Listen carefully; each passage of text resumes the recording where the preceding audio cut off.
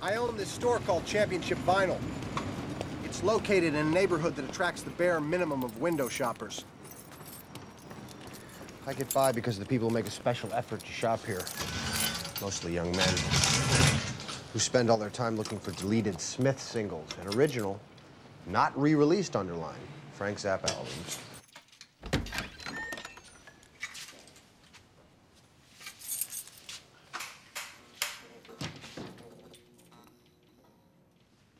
Fetish properties are not unlike porn.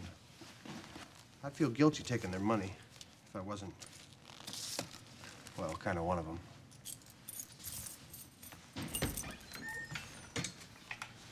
Morning, Dick. Oh, hi. Hi, Rob. Good weekend? Yeah, okay. I found the first Licorice Comfits album over at Vintage Vinyl, the one on Testament of Youth. Never released here, Japanese import only. Great, great. I'll tape it for you. No, that's okay, really.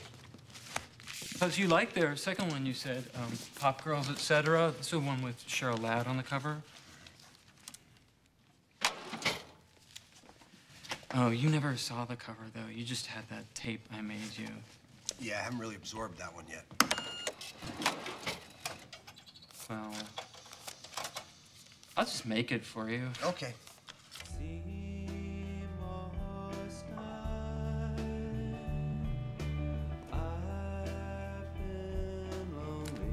Dick, what's this?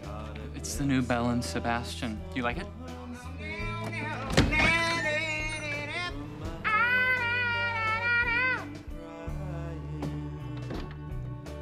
Holy shite!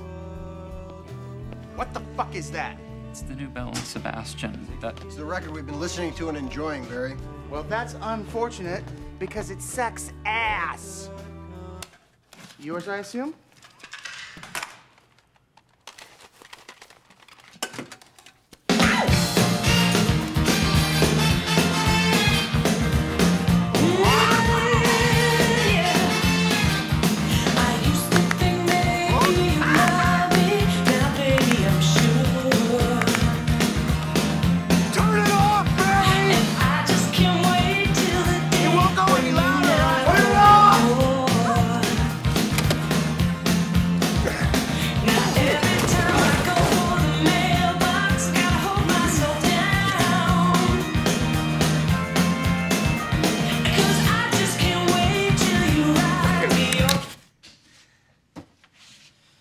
Okay, buddy. I was just trying to cheer us up, so go ahead. Put on some old sad bastard music, see if I care. I don't want to hear old sad bastard music, Barry. I just want something I can ignore. Here's the thing. I made that tape special for today. My special Monday morning tape for you. Special! Well, it's fucking Monday afternoon. You should get out of bed earlier. Come on, dude. Play it. Don't you want to hear what's next? What's next? Play it! Say it. Little Latin loopy-loo. Mitch Ryder and the Detroit Wheels. No!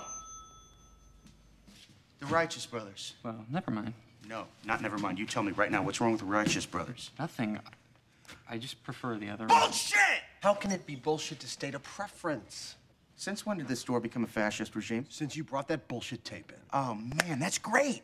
That's the fun thing about working in a record store. You get to play crappy pap you don't even want to listen to. I thought this tape was gonna be a fucking conversation stimulator, man.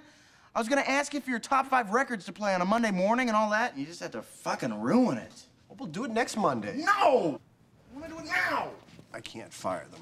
I hired these guys for 3 days a week, and they just started showing up every day. That was 4 years ago.